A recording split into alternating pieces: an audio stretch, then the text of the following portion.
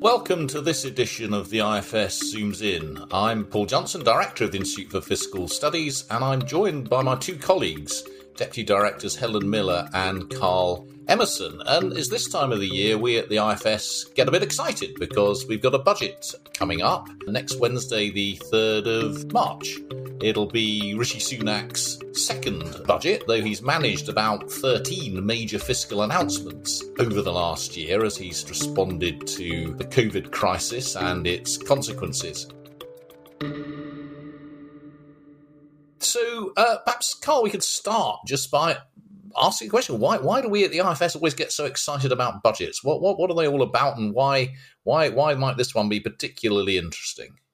Well, twice a year, the Chancellor presents to the country, firstly, his latest, or the government's latest forecast for the economy, for the public finances.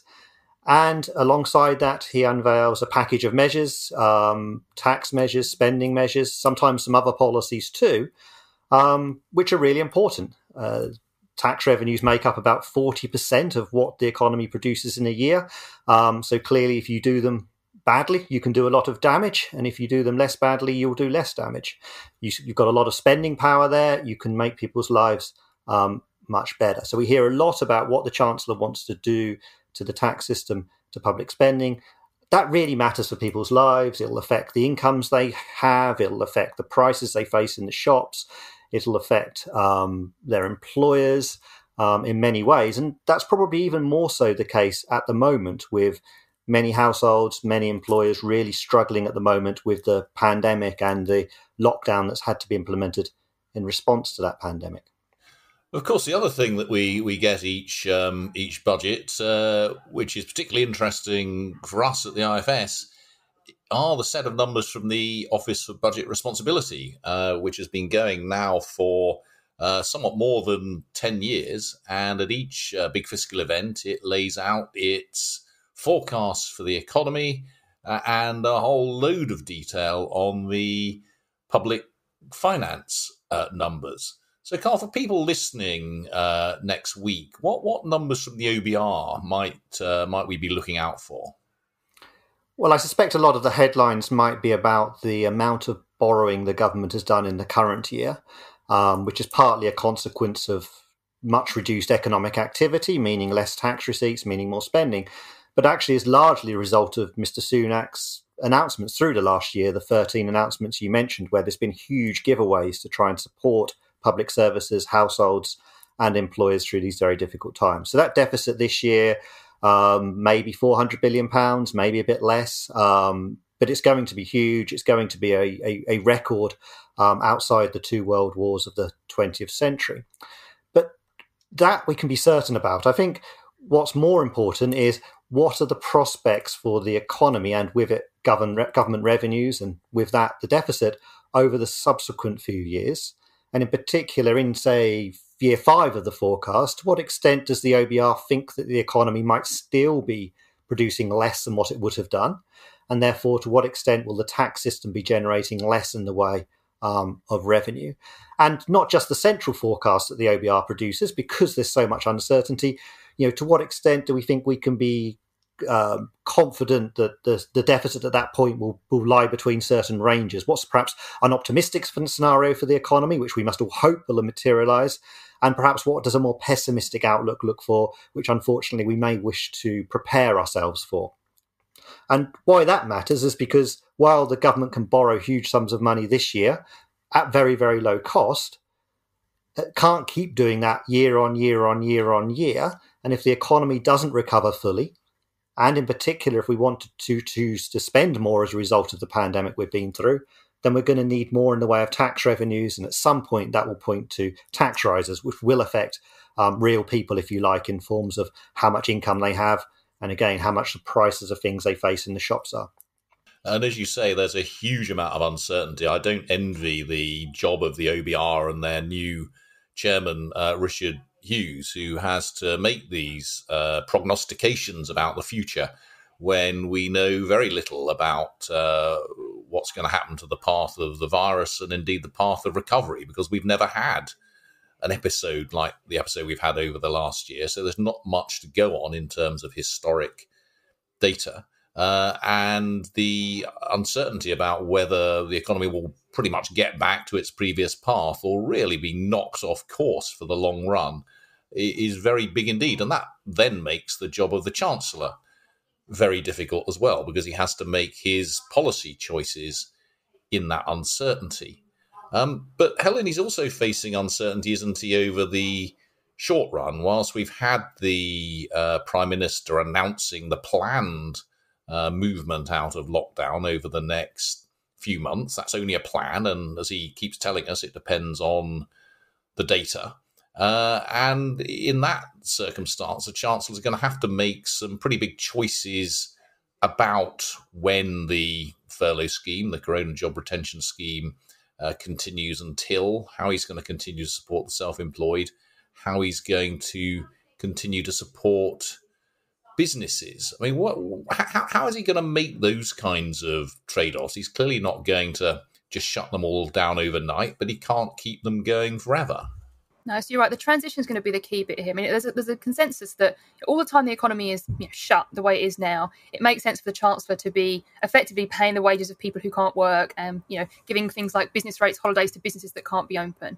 Everyone also agrees that once the economy is fully open again, you absolutely don't want those policies in place. And if we knew when the economy was open, it would be very easy, but we don't. And there's going to be this grey area where the economy is starting to open, more shops are open, more people are going out, but maybe not all shops are open and maybe people aren't going out as much as they used to, or there's still some kind of social distancing is still restricting how much businesses can really operate. And it's be that weird grey area that the Chancellor's going to have to navigate. So broadly, his choices are, he has the furlough scheme, which is the scheme through which he's basically paying the wages of people who can't work. He can just decide to cut it at some point. I think that brings it with it risks, because as you said, Boris Johnson's very, very clear that this is all about data and not dates. So if he picks the wrong date, there's a chance that he would be withdrawing support far too quickly. The alternative is to phase out the schemes in some way. So to say that they'll still provide some support, but some support at a lower level, for example. So you can imagine saying the support system will be in place fully, for example, in May, but maybe in June, July, part of August would be in place, but at a much lower level, possibly contingent on some of these reopenings that are in the roadmap, such that by the time we actually got out of the crisis, out of the lockdown, then the measures would be would be gone, but you'd have some phased reopening. But that is going to be a difficult balancing act to trade off. Basically, you don't want to withdraw support too quickly and have the economy, to crash. And undo all that good work. We've preserved all these jobs so far. Let's not undo that. But nor do you want to keep this going so long that the schemes themselves end up inhibiting the recovery and stopping people getting back to work and reopening fully. And I think that last point is really important, because there will be a lot of pressure to keep these things going as long as possible. But the longer you keep them going, the longer we're going to be supporting businesses that really aren't viable and that will go to the wall in the end, and keeping people in jobs that don't really exist, and therefore stopping them going looking for other jobs and essentially preventing the economy from moving back to normal, or whatever the new normal happens to be. But there are quite difficult judgments even within that, because there may well be sectors which are still subject to significant restrictions. You might think that airlines aren't going to be travelling as much as they were, or that nightclubs aren't going to be open to their full extent. And we don't know quite how long that's going to go on. So he's got this tricky decision about the economy as a whole, but he's also got some tricky decisions about whether he's going to provide support for particular bits of the economy, doesn't he? He does, but he should also remember that as difficult as all of that is, he also has lots of policies at his disposal. So we're focusing currently on the furlough schemes and the schemes that have been put in place during the crisis, which are remarkable. They were put up very quickly, and it's remarkable that the government is paying the wages of so many people. So these really are unusual schemes. And okay, it does make sense to phase them out in some way. But of course, there are other problems that might arise. Like you just mentioned, one example is that most of the economy is reopened, but maybe foreign travel is still restricted, and airlines and airports and related businesses are struggling. If that is the situation, then rather than just try to think about how to extend this general support measure to everybody through the coronavirus job retention scheme, you could instead have something much more targeted just to that industry, possibly through grants or through tax cuts, targeted more specifically at that. Similarly, if we think that once reopening happens, there are some sectors with demand shortfalls, people aren't going back to restaurants as quickly as they might otherwise do, then there are other policy levers the government can pull to stimulate some of that spending. So although he has a difficult task, he has lots of policies at his disposal. And we've talked about just extending the current policies. He can think of other policies maybe later in summer or in autumn if things don't materialise in quite the way we might hope. And it's worth remembering, isn't it, that last summer, when he and many of us hoped that the virus wouldn't come back with quite such a vengeance, he was looking also at measures at that point to stimulate the economy. So he's got choices not just about things like the furlough scheme and the business rates holidays, but some of the schemes which were designed really to get the economy going again. The stamp duty holiday on purchase on properties below £500,000 is one example. So how's he going to make that kind of decision? Are you expecting, for example, Helen, that stamp duty holiday will continue? So I think there's a difficult balance here to have. So my expectation is no, but thinking about the problem he faces, it's basically at the moment both supply and demand are being very heavily constrained by the lockdown measures. So businesses can't operate more because they're shut, and people can't go out because they're told to stay at home. So at the moment, it's difficult to stimulate the economy just because the economy is shut. It's also difficult to know, as once these we move through this roadmap and the lockdown measures come down, it's going to be hard to know in advance how quickly the economy will come back. So if, for example, as the lockdown measures come down, businesses open really quickly, everyone goes back out and rushes out to restaurants and pubs and attractions, then it's not clear to me that there is going to be much room for a fiscal stimulus because the economy will be operating as hot as it can.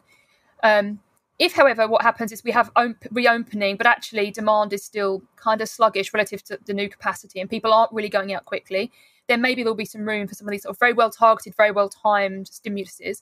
But I think it is a little bit difficult to judge exactly what shape that should take in advance. I think it should stand ready to act, maybe tell people they're ready to act, but I wouldn't think of them as being the big flagship of the budget. Just on stamp duty itself, that's a little bit different because obviously people can buy houses now in lockdown. It's one of the activities you can do, and you can go and buy paint and wallpaper and furniture and furnish your new houses. So if he was going to do any kind of stimulus now, I think it's better to do that one than say a VAT cut, which wouldn't make sense right now.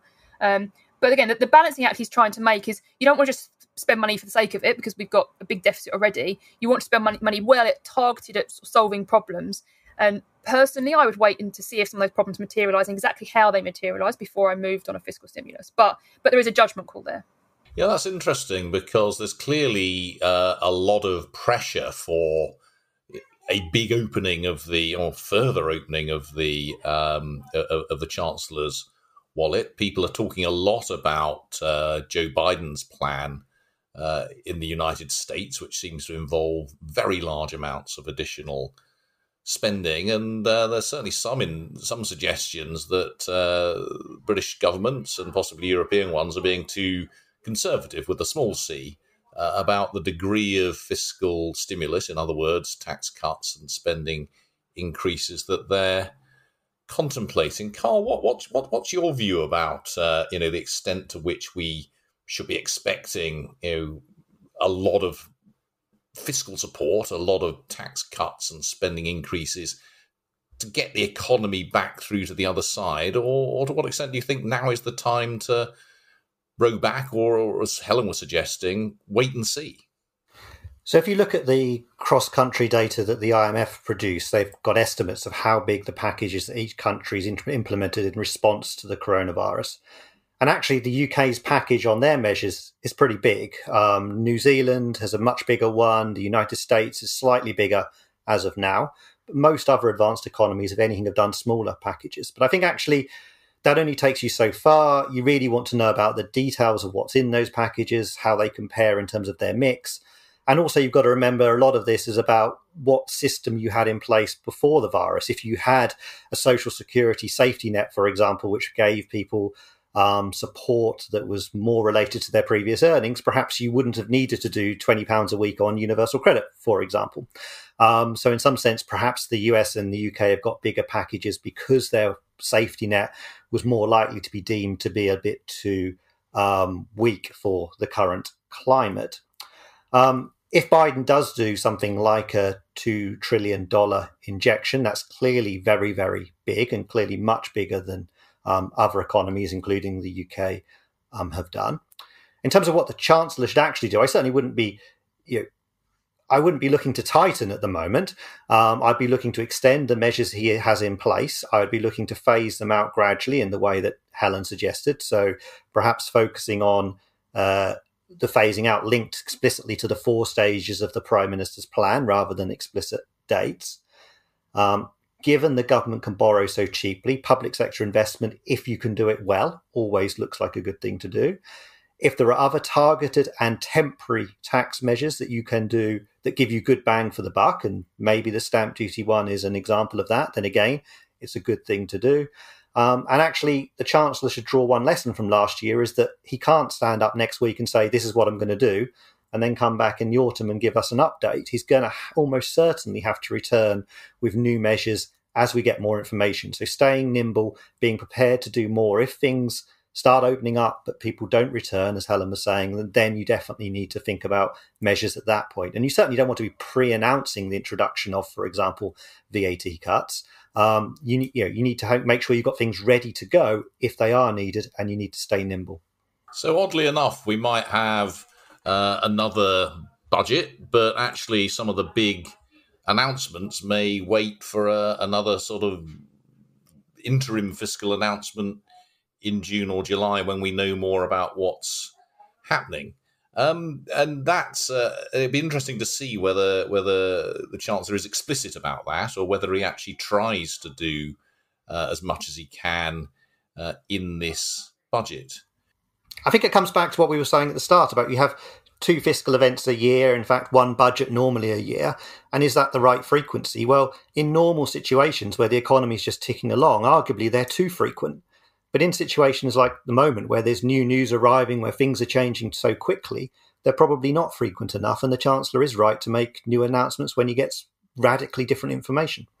So, Carl, you've talked quite a lot about the public finances and the fact that we borrowed more in the last year than in any year in history outside of the world wars, and you've raised the worries about that, the high borrowing continuing. I mean, to what extent is that a worry, and to what extent is that something the Chancellor should be taking into account? Because you've also said that borrowing costs are at historic lows, and we know that debt interest at the moment is at its lowest ever, essentially. The amount we're actually spending on debt interest is lower as a fraction of national income or revenues than it has ever been. I mean, in those circumstances, isn't this the ideal opportunity to, just spend? It absolutely is if 2 conditions are met. One, that you spend the money well. Spending on completely wasteful things is not good, even if you can borrow incredibly cheaply. And secondly, as long as you can continue to borrow as cheaply as you currently can. So what that points to is making sure that the spending or the tax cuts are very well targeted, very efficiently done, and also making sure you can do whatever you can to reassure people that you're going to take the stewardship of the economy over the medium and longer term very, very seriously, which involves policy settings in a whole number of areas, from the setting of interest rates, Bank of England independence, to the way in which fiscal policy is conducted, the role of the OBR and all of our other institutions. So doing as much as you can to reinforce confidence that the UK takes these things very, very seriously will give you the ability to borrow cheaply for longer. The other thing you can do, as we've said before in these podcasts, is try and lock in more of your borrowing costs for a longer time horizon. So you're less exposed to that risk that suddenly international investors who are choosing to lend the UK government money suddenly decide they want a bigger return than they're currently getting. So if you can lock those rates in for longer, then again, as long as you can spend that money well, you'll do well.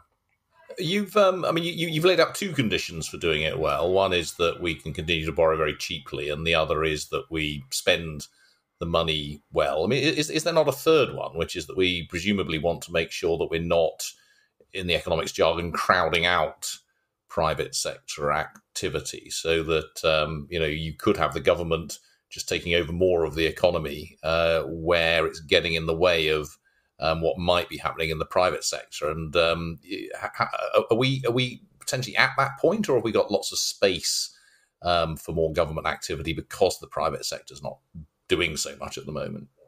I mean, I think I'd count that as part of the spending well. If you're just spending, if you're doing public spending that would have occurred anyway, if you're crowding out worthwhile private investment, then that's not good spending. Whether we'd be doing crowding out at the moment, of course, partly comes back to Helen's question about, as we reopen the economy, is it the case there's lots of spare capacity there? If we've got lots of people who are unemployed, if we've got lots of businesses who've got spare capacity and it's not being taken up, then this is a very good time to do it. If we've got great public sector investments to get working on, then you can employ people at the moment to do them. And perhaps they wouldn't have as good private sector jobs if you weren't doing that. So it could be a good moment to do it. Though even if we're doing all that, of course, that costs money. And I think as we've discussed, levels of borrowing are likely but not certain to remain elevated for a period, and that may mean that debt is continuing to rise. We know that even ignoring the impact of the virus, we've got some real challenges coming down the road as health spending rises, pension spending rises, as the population ages. And that's going to mean the state's going to get bigger, probably. So there's been quite a lot of discussion about tax increases. And I mean, oddly enough, there was quite a lot of discussion about this last summer, which always struck me as being very far too early to be talking about it. But Helen, do you think we might get any tax increases or hints of tax increases in this upcoming budget? So my guess is that we won't get really big tax increases. I think the consensus among economists is that now is not the time to be doing a big fiscal tightening because the economy is still, we haven't even started recovery properly yet. So we don't want to be trying to dampen that down. So big tax increases, no. I mean, I think if the Chancellor wants to do some permanent giveaways, so maybe, for example, around universal credit, he might have his eye on that long-term deficit and think about, trying to pay for them now. So maybe we'll see some smaller tax increases around the edges to sort of pay for things in the budget. But I don't think it will be a big tax rise in budget. I think what the government should and hopefully will do is start to do some of the thinking and planning and sort of setting out the vision for some of those longer run tax rises. Because even once we get to the point where we can start raising taxes without doing too much damage, I think it would be a real mistake to just be trying to tweak rates or put up rates. I think we should be thinking much more boldly about actually reforming taxes. What does that mean? It means well-designed taxes basically raise revenue with less economic damage and less damage on how much output we produce and how well off we are. And of course, that always matters. But at a time when you're trying to recover from one of these historic crises, it particularly matters that you have taxes that are as well designed as possible.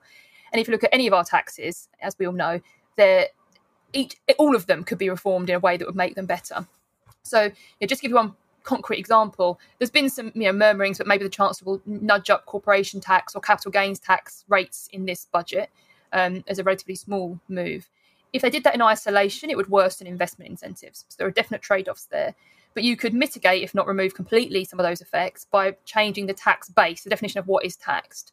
So if you thought of a bigger reform package that basically improved investment incentives, that would help aid the recovery and get the private sector investing more, while changing tax rates to help public finances in the medium run, and that's a much more attractive package.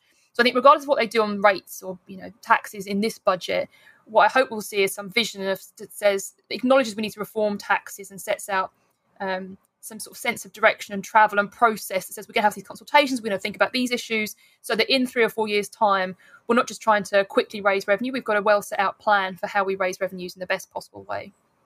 Well, let's maybe come on to some of the specifics of tax reform in a moment. But there's been quite a lot of speculation, as you hinted at, about a possible rise in the rate of corporation tax in this budget. I've no idea whether there's any accuracy in that speculation. But supposing he were to raise the rate and not change anything else in the way that you're suggesting, given that our rates of corporation tax are much lower than they were just a few years ago, and indeed lower than most other advanced countries, why would you actually be worried about raising corporation tax? Or perhaps you wouldn't be terribly worried about a couple of pence on the main rate. So if you're going to raise taxes at all, then I think at this point in time, given where we are, corporation tax would be one of the less bad ones to raise, because very broadly, it's based on profits, and those firms that are making profits at the moment are the ones that have done relatively well in the crisis. So I'd worry a little bit less about that. And, we wouldn't be impacting firms that have done really badly, wouldn't be paying higher tax rates at the moment. So that speaks towards that being a better tax rise than some other options you might pick. And as you said, the rate is relatively low by international standards, so a couple of percentage points I don't think would worry us too much.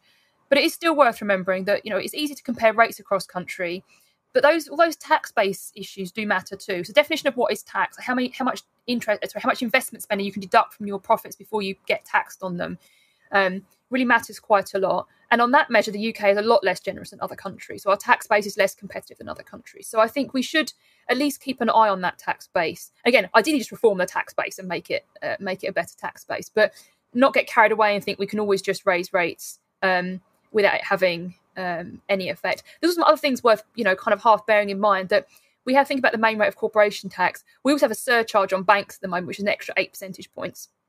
So anything you do to the main rate also makes banks' rates go up by quite a lot. So you might want to think about that particular, about the financial sector and how that looks at the moment and what you want to do there. So I think we should be a bit more careful than just shoving up rates. But if you're going to do rate rises at the moment, I think a couple of percentage points on corporation tax is probably one of the better places to look.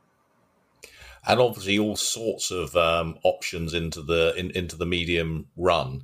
But one of the things that has become very clear over the last year is that whatever the fiscal response is in terms of its quantity, or in terms of investment, or indeed in terms of things like changes to corporation tax or income tax, we're likely to be dealing with a world in which some people have done, they've got through this last year reasonably well.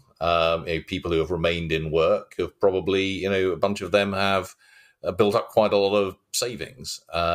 People over pension age on the whole haven't seen their incomes fall at all and have seen spending fall. So they're economically at least doing okay. But we've got other groups, particularly young people, particularly the less well educated, who have suffered quite a lot. So Carl, when you're thinking about the sorts of policies that we might see over the next year or two, we shouldn't just be thinking, should we, about recovery in GDP, and we shouldn't just be thinking about the overall deficit. We really do need to start thinking about the distributional impacts of the sorts of policies that the Chancellor is going to follow. Absolutely. We need to think about, if the Chancellor starts to think now, well, actually, in 4 or 5 years' time, perhaps I want to be borrowing less money than what the OBR thinks will be the case if I don't take action. One reason for him to start to talk about the prospect of tax rises is not just so that the Treasury and those outside of government can advise them on what less damaging tax rises would be, as Helen was suggesting. It's also because we can start to have a conversation on who should bear the brunt of those tax rises. So we have a choice about the extent to which the balance should be on the working age population versus the pensioner population, the extent to which it should be progressive with respect to income. You can have lots of different effects with different taxes. And we want to bear in mind not just how much money would a particular measure get you, not just how much damage would it do to the economy overall, but also who will be affected, who will be bearing the brunt of a rise in that tax. To give you two very simple examples, if you're looking to raise a very sizable sum, you could decide to push up the rates of income tax, or you could decide to push up the rates of national insurance.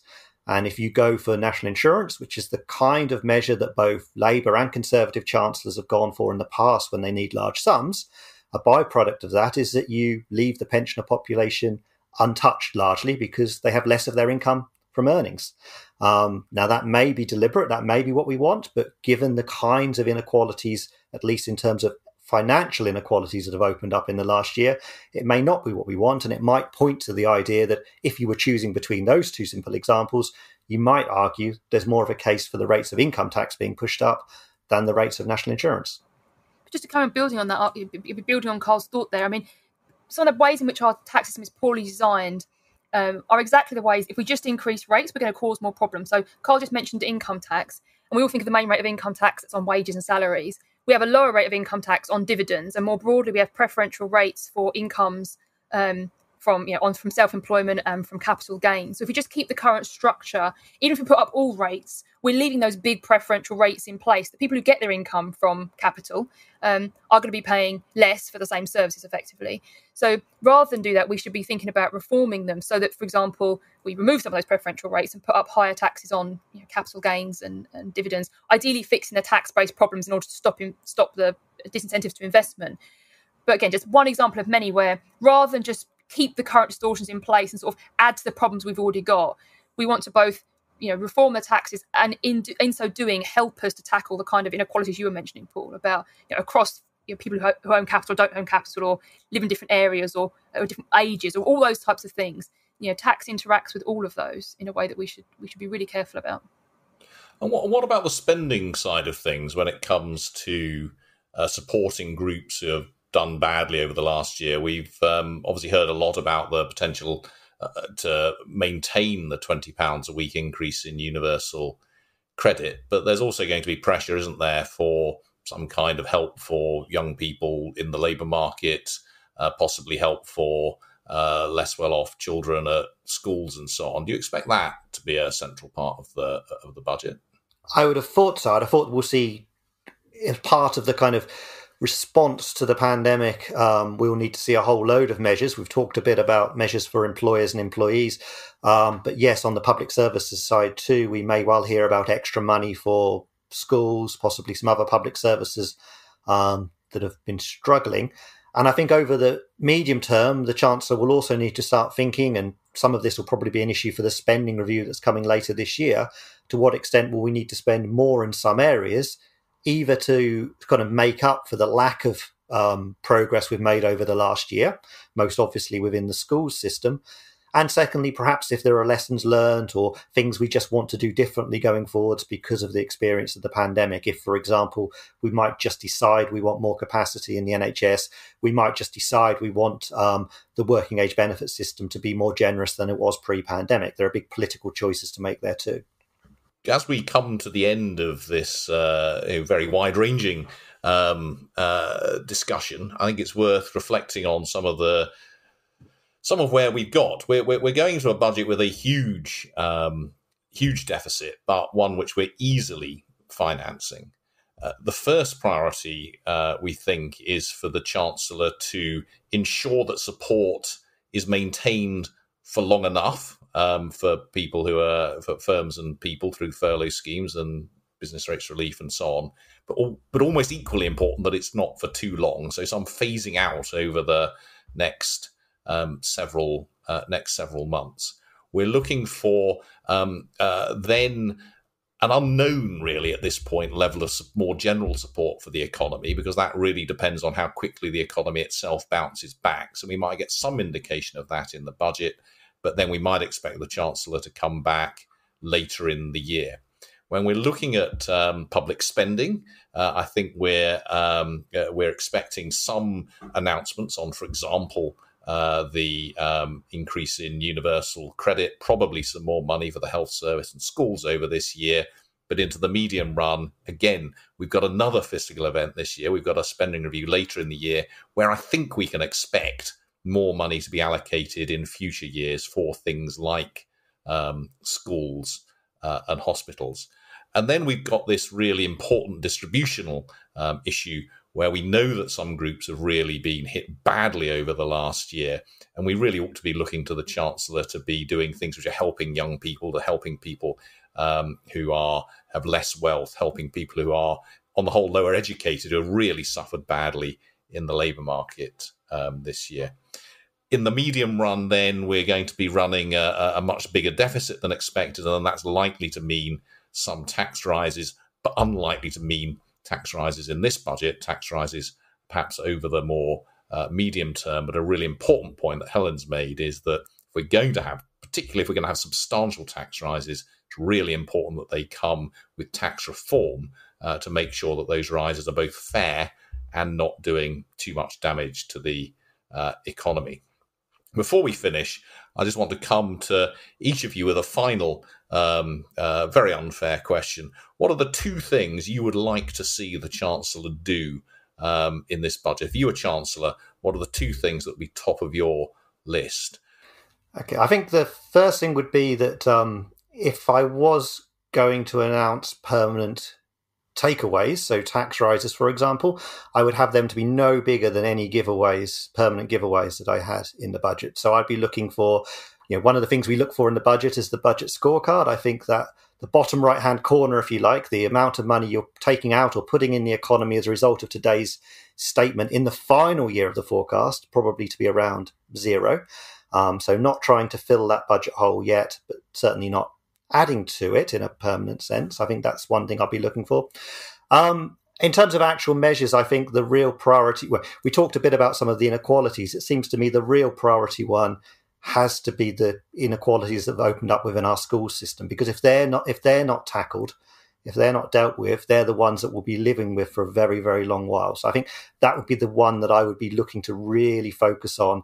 That may not be entirely a budget announcement. It might be stuff that's going to come through the year for the spending review, but that would be the area where actually dealing with those inequalities could have adverse effects for some time to come.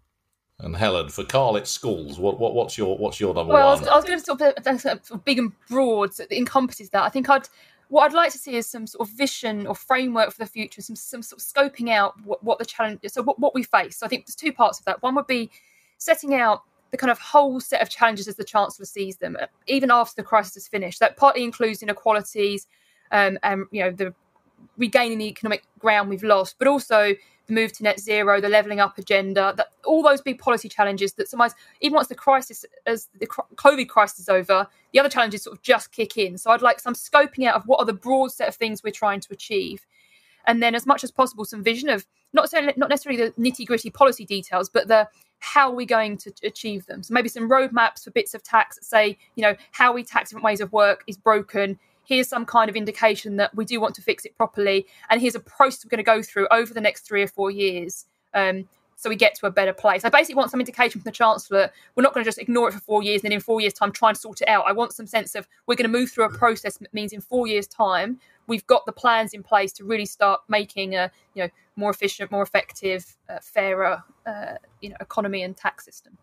Well, Helen wants some clarity on some quite big issues there. If you want a bit more clarity on net zero, then you can listen to the podcast we recorded a few weeks ago with Chris Stark, who's Chief Executive of the Climate Change Committee. And on Levelling Up, we talked to some of my colleagues a few months ago on that as well. But I think that's a timely reminder of the fact that we're not just dealing with the COVID crisis at the moment. We're also, of course, dealing with Brexit, and that will be, in the absence of COVID, that would have been absolutely top of the Chancellor's agenda. We've got the huge challenges of levelling up. We've got the huge challenges of net zero. That's going to keep the Treasury and indeed the IFS in business for some time to come.